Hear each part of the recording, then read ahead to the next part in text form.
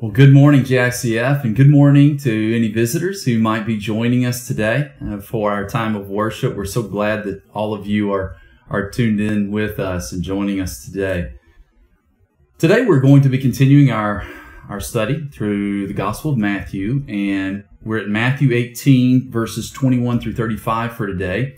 And the title of our message is, We Forgive Because We've Been Forgiven. We forgive because we've been forgiven.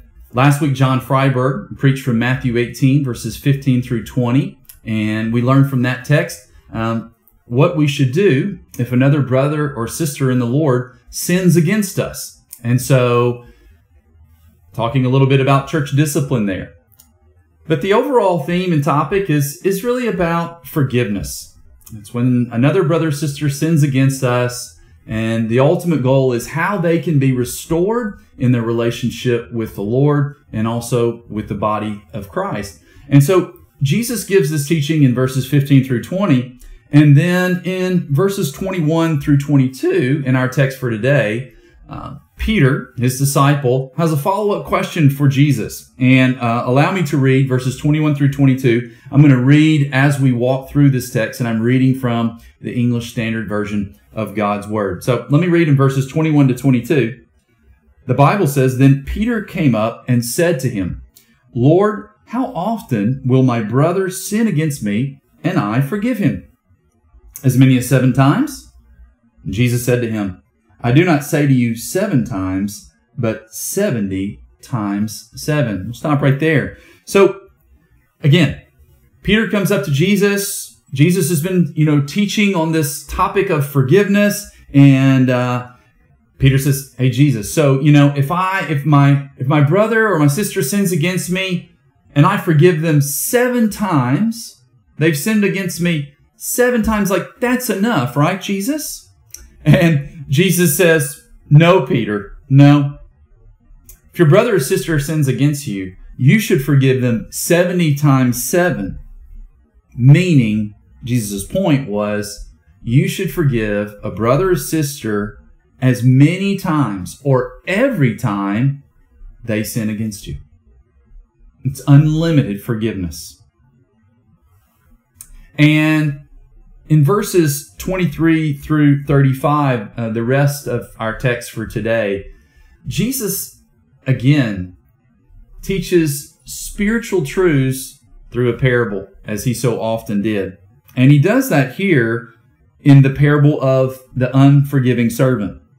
And what he wanted to teach his disciples then, and what he's still teaching us, his disciples, today, is the why behind why we should forgive a person every time they sin against us. And Jesus' overarching point from this text, from this parable, is we should forgive others because we ourselves have been forgiven so much more. We should forgive others because we've been forgiven so much more. Well, before we get into this text, let's pray and ask God's help. Heavenly Father, we thank you so much for this day. We thank you for your word and the opportunity, Lord, to be able to study it together this morning. I ask that your Spirit would illumine our minds, would open our hearts so we can understand your word, and then give us, O Holy Spirit, the ability to apply it into our lives. Help your servant. May he decrease and Jesus increase. I ask, O Lord, for the anointing of your Spirit, for your glory. In Jesus' name we pray. Amen. Well, let me keep reading on. I'm going to read verses 23 through 27 of our text. The Bible says, Therefore the kingdom of heaven, this is Jesus teaching, therefore the kingdom of heaven, Jesus says, may be compared to a king who wished to settle accounts with his servants. When he began to settle, one was brought to him who owed him 10,000 talents. And since he could not pay, his master ordered him to be sold with his wife and children and all that he had, and payment to be made. So the servant fell on his knees, imploring him, Have patience with me, and I will pay you everything.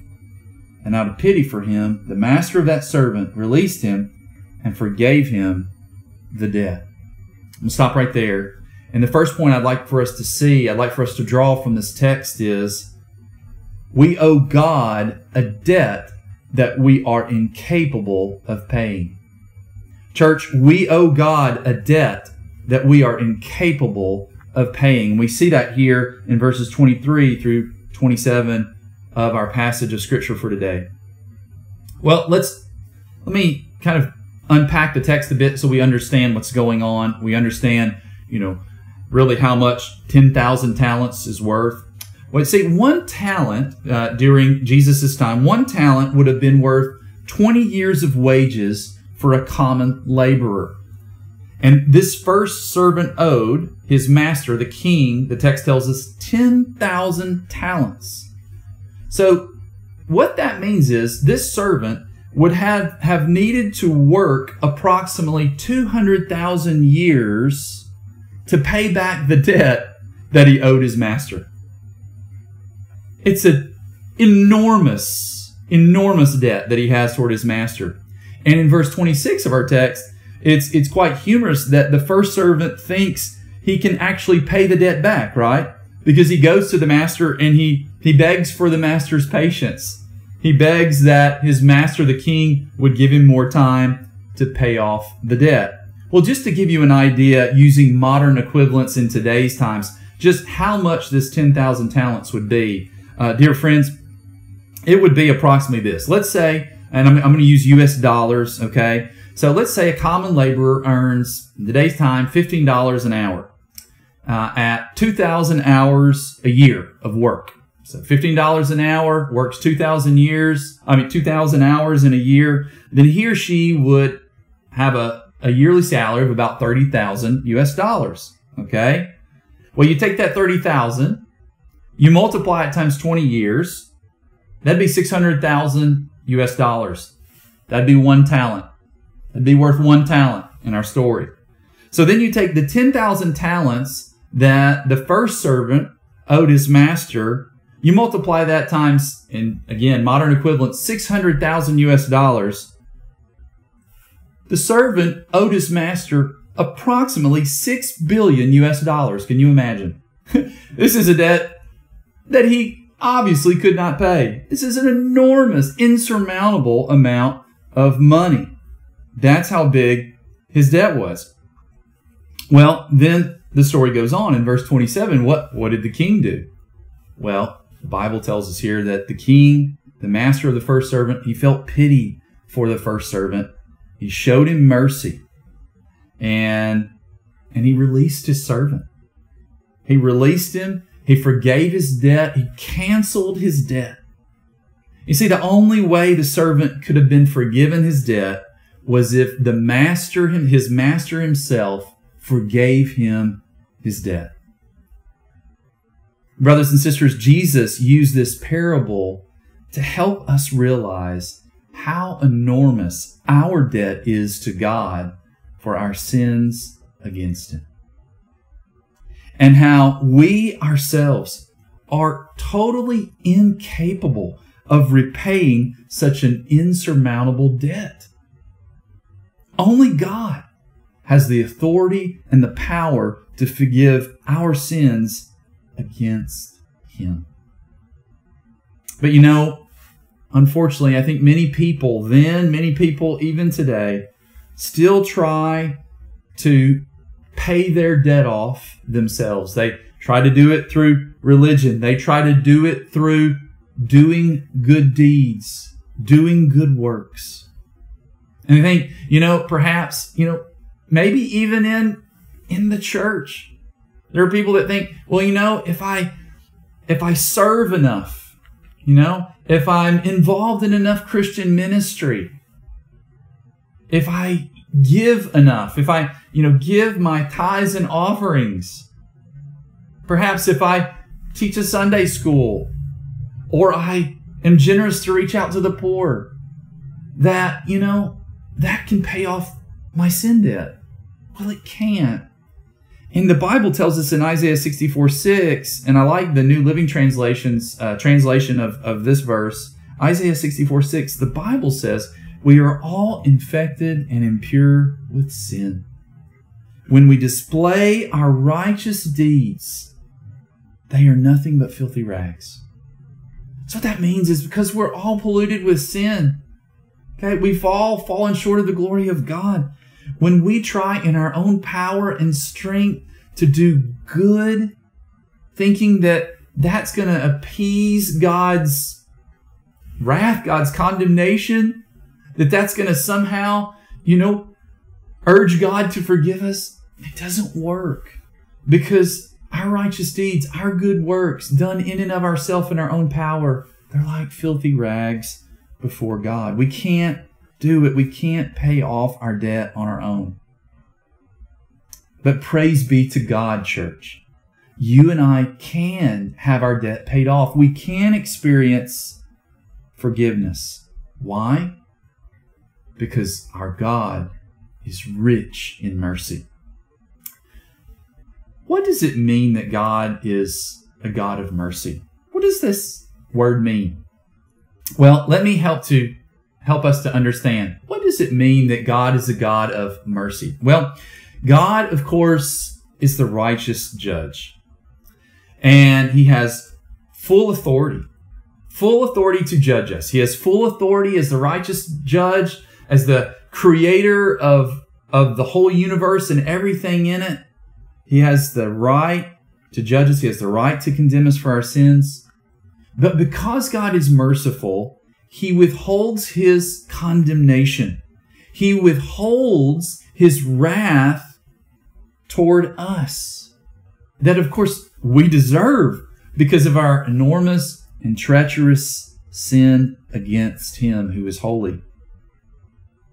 God being merciful, instead of pouring out His wrath on us, in compassion, in pity for us in our sinful, helpless, and hopeless states, He forgives us. He cancels our sin debt. That's a brief explanation of God's mercy. But you see, what we need to understand is someone had to pay this enormous sin debt that you and I owe God. God just doesn't turn His back on sin. He doesn't look at sin and just kind of, I think I'll brush it under the rug, so to speak. Someone had to pay our sin debt in full. And who was that? Who paid our enormous sin debt that we owe God because we've sinned against Him? Well, Jesus Christ, His Son, did. Jesus Christ paid our sin debt in full on the cross, dear friends. You see, the Father's mission for sending His Son to this earth was to send Him to a cross and to put our sins on His sinless Son. God's wrath against you and me was withheld, but unleashed on His Son there on the cross. Jesus Christ's substitutionary sacrifice on the cross paid our sin debt that we owe God, and He paid it in full. The righteous, that being Jesus, for us, the unrighteous. For all of us who've repented of our sins and put our trust in Jesus and His finished work on the cross, guess what? We've been declared not guilty. We are debt-free before God. Isn't that wonderful? Isn't that marvelous? Isn't that amazing? Doesn't that make you feel so thankful to God and to Jesus, His Son? That God Himself would cancel our debt. That God Himself would forgive us our sins through the sacrificial death of His Son. Oh, dear friends, those of us who are in Christ Jesus, may a day never go by that we don't thank and praise and show our gratitude to God for what He's done for us in Jesus, His Son. Paul explains so much better about God's mercy and Jesus' substitutionary sacrifice in Titus 3, verses 3 through 7 than I ever could. Let me just read it for us. Titus 3, verses 3 through 7, about what God has done for us in His Son. Paul wrote in verse 3, "For we ourselves were once foolish, disobedient, led astray, slaves to various passions and pleasures, passing our days in malice and envy, hated by others and hating one another." Paul's describing our state before we experience God's salvation in Christ. That's who we are. But in verse 4, "But when the goodness and loving kindness of God our Savior appeared, He saved us not because of works done by us in righteousness, but according to His own mercy, by the washing of regeneration and renewal of the Holy Spirit, whom He poured out on us richly through Jesus Christ our Savior, so that being justified by His grace, we might become heirs according to the hope of eternal life." Hallelujah, church. Isn't that wonderful news? Aren't you thankful to God for what He's done for us in Jesus? He's canceled our sin debt. He's forgiven us of our sins. But you know, for anyone who rejects, anyone who disregards the forgiveness that God has made available through the death of His Son, Jesus Christ, on the cross, that person, friends, they're still guilty. They're still guilty of sin. And that person still has an outstanding debt toward God. The Bible says in Romans 6:23, Part A, the wages of sin is death. That means the payoff, the payday, the consequence of living and dying in our sin is eternal death. It's condemnation in hell forever. That's a horrible thing. That's a horrible thing. But again, praise be to God. In Romans 8:1, Paul wrote, "There is therefore now no condemnation for those who are in Christ Jesus." Oh, dear friend, listen closely. If you are not in Christ Jesus, you need to understand that all of us have sinned against holy God. Okay? But God, being rich in mercy, God in His amazing grace, sent His Son, Jesus Christ, to this earth. Jesus Christ lived a perfect, sinless life. Never sinned, was tempted but never sinned. And ultimately, Jesus Christ died a sacrificial, substitutionary death on the cross. Jesus Christ took all our sins upon Himself. Jesus Christ bore the negative consequences of our sin on the cross. He bore God's wrath against sin for you and for me. And God did that for us in and through His Son because He loves you and He loves me. He wishes none to perish, but for all to come to repentance. Jesus died on the cross to cancel our sin debt. Jesus died on the cross to make us in right standing with God. He died, was buried, He rose on the third day. And anyone who repents of their sin, confesses their sin to God, turns from their sin, and places their faith in Jesus Christ as their personal Lord and Savior, trusts in Jesus' finished work on the cross, oh dear friend, your sins will be forgiven. Your debt will be canceled. God will look at you as if you've never sinned, and you are free. The Bible says, if we've been freed by Jesus, we are free indeed. We are free indeed. If the Son has set us free, we are free indeed. And we are no longer under condemnation. If you've never put your trust in Jesus, you do that today. Don't wait another minute. Don't wait another minute. Do it today. Well, let's continue on in our text in verses 28 through 35. Let me read for us Matthew 18, verses 28 through 35. We saw our first major point from this text is we have a debt towards God that we cannot pay back. We cannot pay. It's too enormous. Well, let's see the second point that I want to draw from this text today. Let me carry on. In verse 28, the Bible says Jesus was saying, but when that same servant went out, that's the first servant that we've been talking about, when he went out, he found one of his fellow servants. We'll call this fellow servant, servant number 2. He found one of his fellow servants who owed him 100 denarii, and seizing him, he began to choke him, saying, pay what you owe. So his fellow servant fell down and pleaded with him, "Have patience with me and I will pay you." He refused and went and put him in prison until he should pay the debt. When his fellow servants saw what had taken place, they were greatly distressed, and they went and reported to their master all that had taken place. Then his master summoned him and said to him, "You wicked servant, I forgave you all that debt because you pleaded with me. And should not you have had mercy on your fellow servant as I had mercy on you?" And in anger, his master delivered him to the jailers until he should pay all his debt. So also my heavenly Father will do to every one of you if you do not forgive your brother from your heart. Dear friends, the second major point I want us to see from the second half of Jesus' parable here is this, and it's the title of the message today. We forgive because we've been forgiven. We forgive because we've been forgiven. Well, let me unpack a little bit of these verses here to help us understand the context. Well, 1 denarius, was a day's wages for a common laborer, And it says here the second servant owed the first servant 100 denarii. So that would have been about 20 weeks worth of labor, 20 weeks worth of labor. In today's terms, if we use those modern equivalents that we used earlier, that'd be about $12,000 US.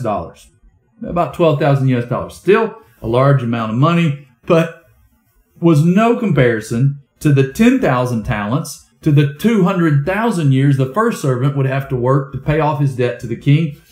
Doesn't compare at all to the $6 billion debt the first servant owed his master, It just paled in comparison, right? $6 billion compared to $12,000.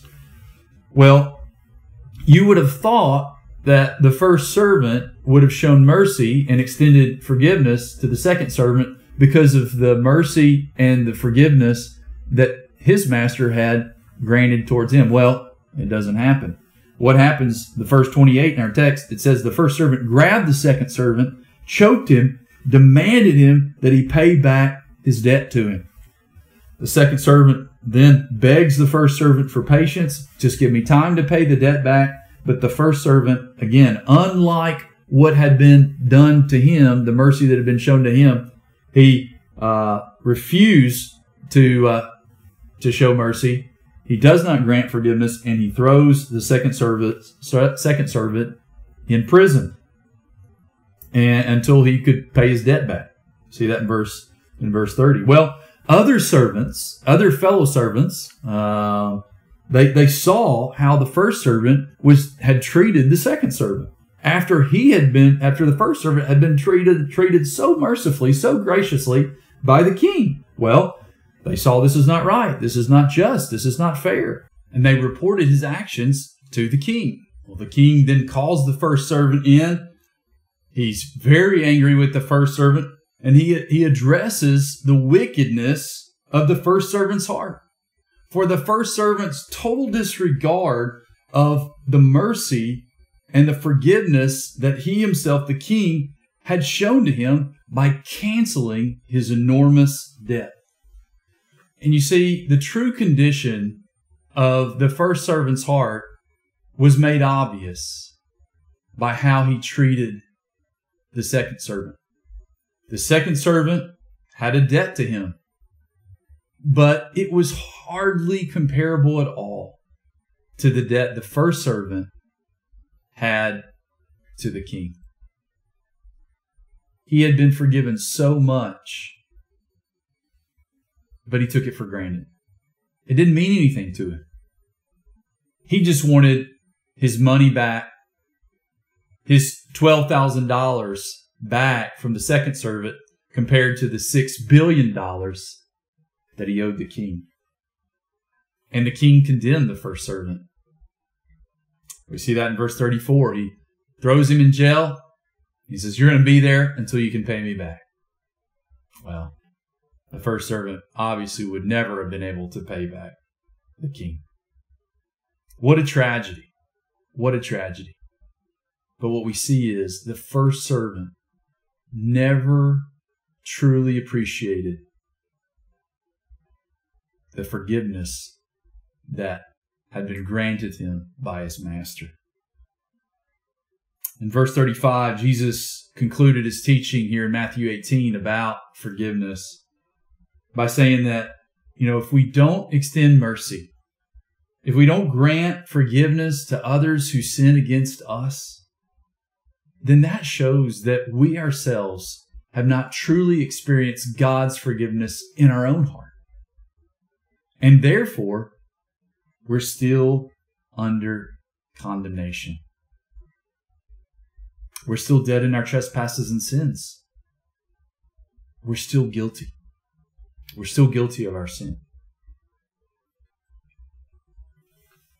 But on the flip side of that, if we've truly experienced God's forgiveness in our heart, then we understand, brothers and sisters, how spiritually bankrupt we are. We understand how unworthy we are of God's grace, how undeserving we are of His mercy. And we're overcome with gratitude, with thankfulness to God, because in our helpless and hopeless, bankrupt condition, God extended grace. He granted mercy to us. We understand we have been forgiven so much. Therefore, because we've been forgiven so much in Christ Jesus, when others sin against us, we want to show the same grace, the same mercy, the same forgiveness that God has shown to us in His Son. We want to put in practice what Paul wrote in Ephesians 4 and verse 32 when he said, "Be kind to one another, tender-hearted, forgiving one another as God in Christ forgave you." We forgive others because God's forgiven us in Christ. But when someone does sin against us, it's not to disregard the fact that there's pain involved. It hurts. I think if we've lived long enough, other people have sinned against us. Maybe they have said something behind our back that's untrue. They've slandered us, or they've broken our trust. And when things like that happens, it hurts. It really does. And we can't deny that. And we shouldn't deny that. But I really like what Jerry Bridges said in his book, Transforming Grace, about the pain that we undergo as Christians. And I think included within this is the pain we undergo as Christians when others sin against us. Bridges wrote this, and I'll quote him. He said, "God never allows pain without a purpose in the lives of His children. He never allows Satan nor circumstances nor any ill-intending person to afflict us unless He uses that affliction for our good. God never wastes pain. He always causes it to work together for our ultimate good, the good of conforming us more to the likeness of His Son." And then he referenced Romans 8, verses 28 through 29 there. So basically what he was saying here is based on Romans 8, verses 28 to 29. It talks about our ultimate good is being conformed more into the image of Christ Jesus, our Lord. I thought that's very good. And maybe some of you listening today need to hear that. Maybe you're still experiencing pain from the past.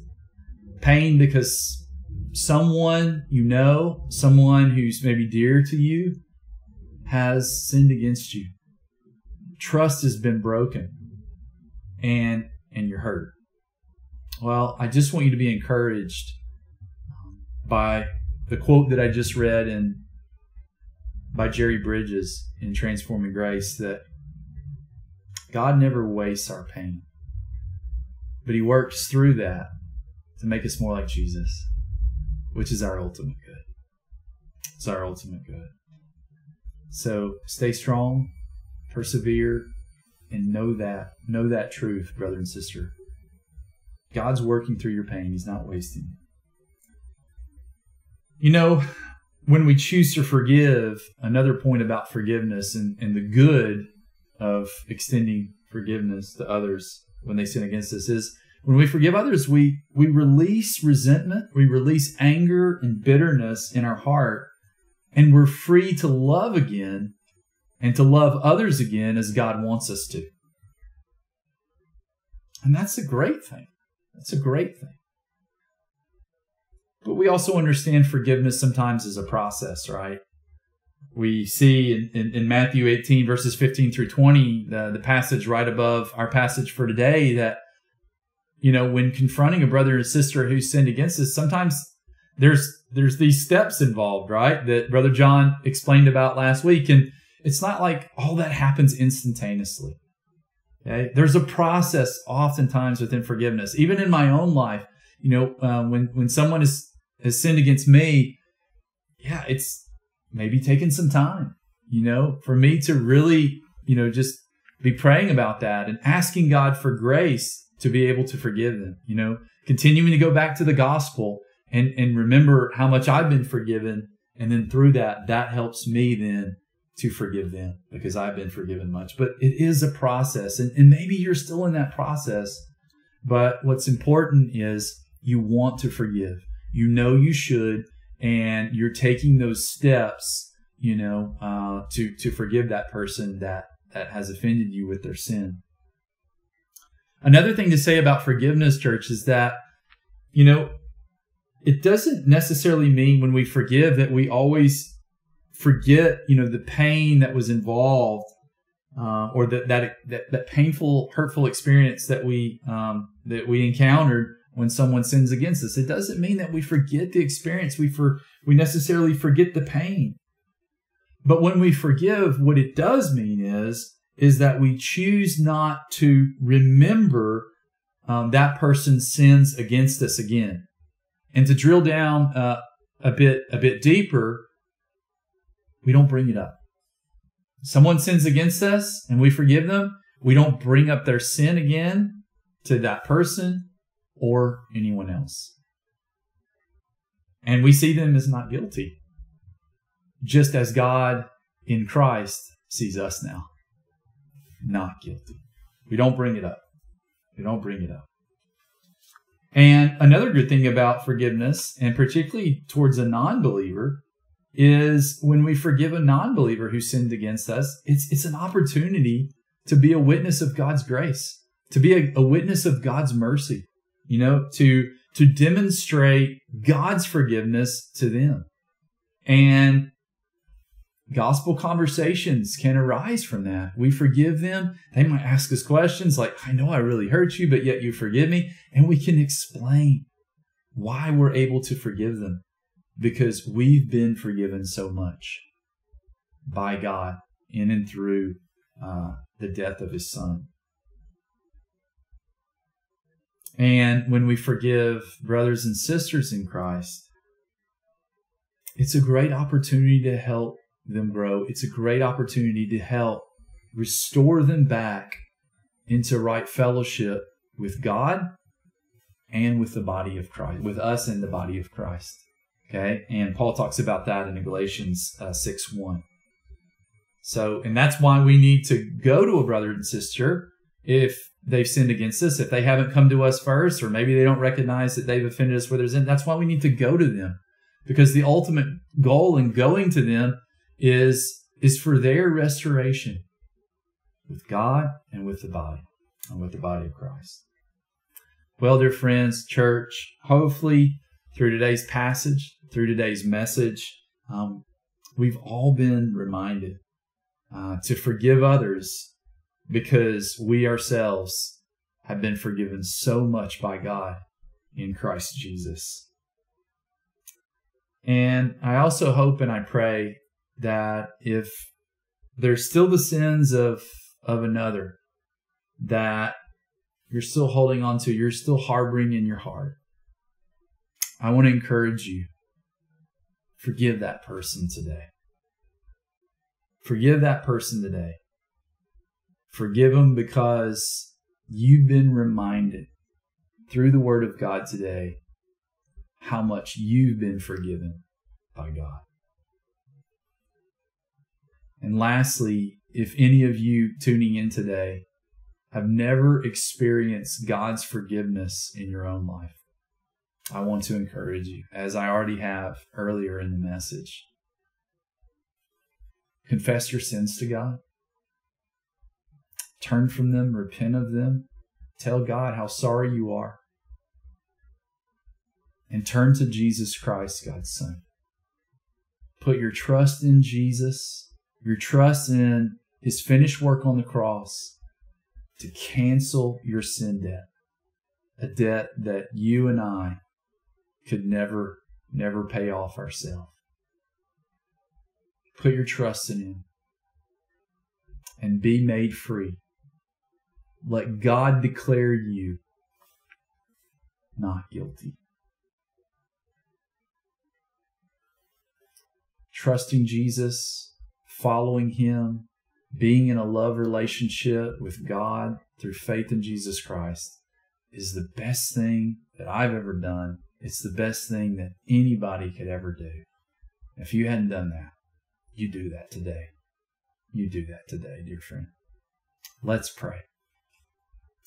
Heavenly Father, thank you so much for the forgiveness that you've made available through Jesus Christ, your Son, and His death on the cross. For us, we're so unworthy, we're so undeserving, but because you love us so much, Lord, because you're a God of mercy, you've done that for us. Oh, Lord, because we've been forgiven much, help us to forgive much. Help us to forgive others who've sinned against us as we remember what you've done for us. And Lord God, if there's anyone with us today who's never experienced your forgiveness in your Son, oh God, I ask that today would be the day of salvation for them. Today would be the day that they repent of their sins and they put their trust in Jesus Christ, that they'd be forgiven of their sin, that they would become a new creature in Christ Jesus. Lord, that they would have eternal life. Help them, Lord. Thank you, Lord, again for your word. Bless your people and bless the people of JSCF. In Jesus' name we pray. Amen.